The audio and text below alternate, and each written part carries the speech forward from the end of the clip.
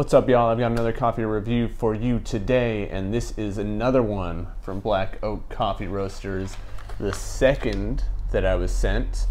Actually, they sent both of them together, but this is the second one I'm reviewing, and it is the Gedeb Lot 002, and it comes from Ethiopia, and it is named after the city of Gedeb. And I'm just gonna save you some time right now. You can turn off this video after I say this and just go out there and order this, because in my opinion, this is probably the best coffee I've had all year, or at least that I've reviewed. And I'm really a big fan of Ethiopian coffees, so that might have a lot to do with it.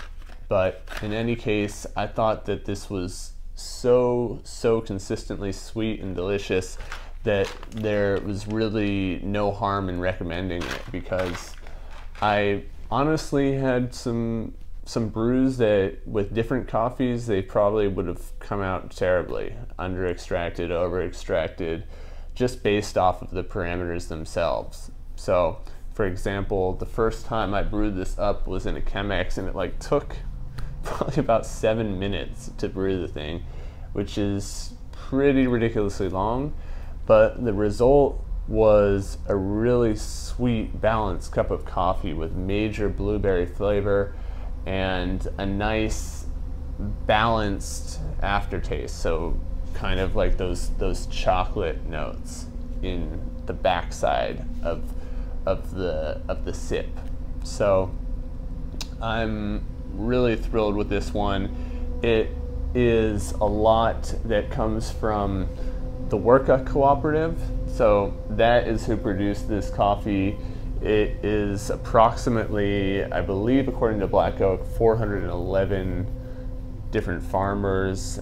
This coffee is grown anywhere, I believe it was up to 2,700 meters above sea level, which is ridiculously high elevation. So there's a lot of complexity in this cup. I was actually not picking up as much as Black Oak did, but again, I would say that it probably had more to do with my palate and the way I was brewing than it did with the coffee itself. So let's take a look at the beans. They are of the Heirloom variety. It's a very common and native variety to Ethiopia. Ethiopia, of course, is where coffee was discovered. And man, I wish I had another bag of this stuff, because honestly, I couldn't get enough. So let's talk about the tasting notes. Black Oak picked up ripe peach, grape, jasmine. I know on their website they mention a whole bunch of other things like pepper, they mentioned pineapple. Really a lot of complexity picked up by Black Oak. So for me, while the aroma was something kind of like reminiscent of coconut, the flavor itself was major blueberry. And then there was also some milk chocolate interspersed in there, as well as that grape flavor that Black Oak was picking up. So really cool that there was some crossover there. And I'm surprised that Black Oak didn't really list blueberry as a flavor note. I know that's a very common way of describing Ethiopian washed coffees, and maybe they didn't want to be trite, but I was picking it up in pretty much every single brew, from espresso to V60 to AeroPress. And hey, I like blueberries, and they're very rich in antioxidants, if you didn't know. So my friends, once again, if there's one coffee that you were to try this year, this is the one that I would recommend. At least at this point. We're coming up on the end of the year. It's October right now, but this coffee was just so sweet and consistent, forgiving, balanced.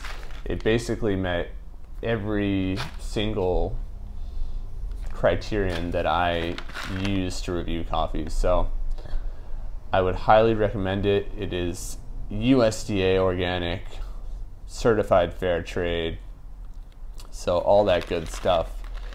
And once again, it was roasted by Black Oak Coffee Roasters out of Ukiah, California. A lot better than the Colombian I had, but you know, that Colombian was also quite good. This one was just on a whole other level. So I hope you enjoyed this review. If you've tried this coffee, let me know. Leave a comment below. If you have questions, of course, I'm happy to try and answer them. And feel free to subscribe, share, like, and trash me like YouTubers love to do.